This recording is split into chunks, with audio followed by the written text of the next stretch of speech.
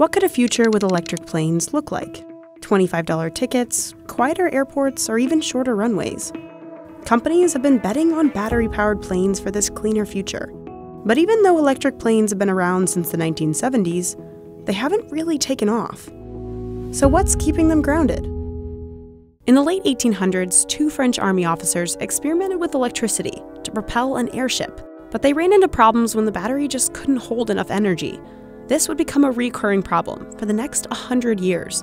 When nickel-cadmium batteries were invented, the first flight with an electric motor took off, but it only lasted less than 15 minutes.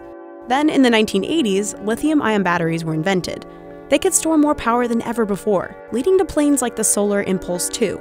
Starting in 2015, the solar-powered aircraft spent 16 months flying around the world, except it flew at an average speed of 28 to 34 miles per hour.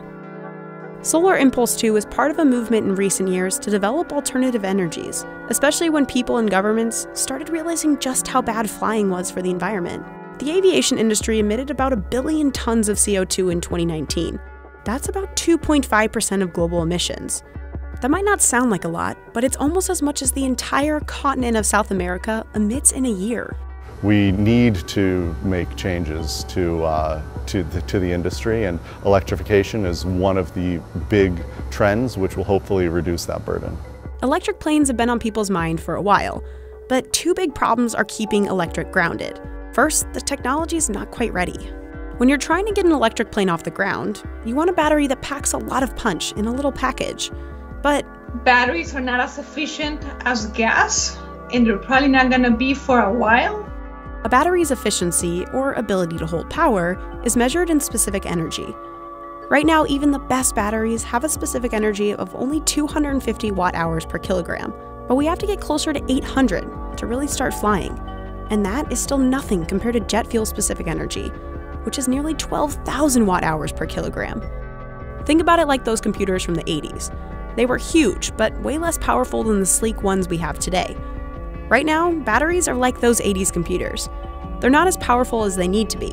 And they're not just big, they're also heavy. So if you want to add more power to a plane, you need to get a bigger battery. And to get that plane airborne despite the weight, you'll need an even bigger battery that's more powerful. But that means more weight. And then you'll need an even bigger battery to offset that weight. You get the point. But even if engineers design a plane around the shortfalls in battery tech, they have to take on the industry's second hurdle: certification. In the US, that means getting permission from the Federal Aviation Administration to test and fly an electric plane. Companies have to prove every inch of their aircraft is safe, passing a series of tests, one of which is to make sure the battery cells won't catch fire. If something goes wrong, you can't stop, you can't pull the side of the road, there's only one place for that airplane to go. And so the regulatory stringency is much higher. The requirements for reliability, redundancy, and safety are much higher for a good reason. You have no alternate. The FAA amended its rules in 2016 to allow electric propulsion systems in airplanes built for up to 19 passengers. The real problem, though, is that certification, even with these amendments, takes years. So companies have gotten creative. They've started to retrofit old planes to get certified quicker. You're taking out the entire old gas-guzzling, emission-creating engine and its fuel system, and replacing that space and weight with an electric propulsion system. Retrofitting has happened in phases. The first phase was from Slovenian company Pipistrel. It created the world's first all-electric two-seater plane back in 2007 by putting an electric engine in a glider. Gliders are safe to fly by definition, even without a functioning engine. So we were able to experiment without putting anybody at risk or do harm to anyone. Today, those planes are used for pilot training. The second phase, a hybrid. Los Angeles company Ampere replaced one of the two engines in a 1973 Cessna with an electric one. Ampere hopes to get its new plane, the electric Eel, certified for commercial flights by 2021. And finally, over in Vancouver, electric motor manufacturer magniX and Vancouver-based airline Harbour Air flew a retrofitted 62-year-old plane. A 15-minute test flight in December 2019 made it the world's first all-electric commercial plane to fly. It proved that electric could actually take off. The two companies' goal is now to electrify the rest of Harbour Air's fleet of more than 40 seaplanes and have it certified by the end of 2021. So retrofitting seems perfect. The problem, though, is that it limits you to what the plane's structure is already built for. So if the original motor is, say, 1,000 pounds and you remove it, then I only have 1,000 pounds to put back in, right? I can't make the total package heavier.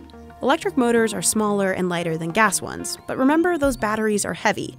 So you lose range because batteries for the same amount of power are so much heavier than fuel. So while Harbor Air and magniX figured out the balance of weight in their plane, the range took a hit. Their electric plane can go over 100 miles, a little less than the distance from Seattle to Vancouver. But for electric planes to be successful long-term, they'll have to go farther. Israeli company Aviation might have a solution. Instead of retrofitting an old plane, its engineers built a plane from scratch. The 9-seater plane Alice was designed around the battery to reduce weight. That battery is literally all over the place. It's under the floor, it's in the wings, it's in the fuselage in different locations. Alice, in theory, could fly up to 650 miles, roughly a flight from Las Vegas to Denver. But because it was built from the ground up, getting her certified is taking longer. We're very confident that we will be testing the plane in flight early 2020 and believe that from that point on the certification process will take about 2 years. Each electric plane in development is different, but they all have one thing in common. They're going after flights under 500 miles. And while it might not seem like an impressive distance, these short-range electric planes could solve a major problem in travel. In 2018, a little less than half of all air tickets sold globally were for flights under 500 miles. But instead of using small, efficient planes designed for these shorter routes, we often use expensive airliners built to fly thousands of miles. These planes are most efficient if they're able to cruise for a long period of time. But on a flight that's 50 minutes, these planes go up and they come right back down. Currently, a 109-mile flight from Los Angeles to San Diego emits about 110 pounds of CO2. For a technical savvy person, that's an insanity because we're using the wrong tools for the job. In the last 4 decades, flying regional with commercial jets got so expensive for airlines in the US, Europe, and Australia that they began stopping service to regional airports. Today, of the 20,000 FAA-approved runways in the US, only 2.5% are currently active. The regional airports left are running at a loss, or even going bankrupt.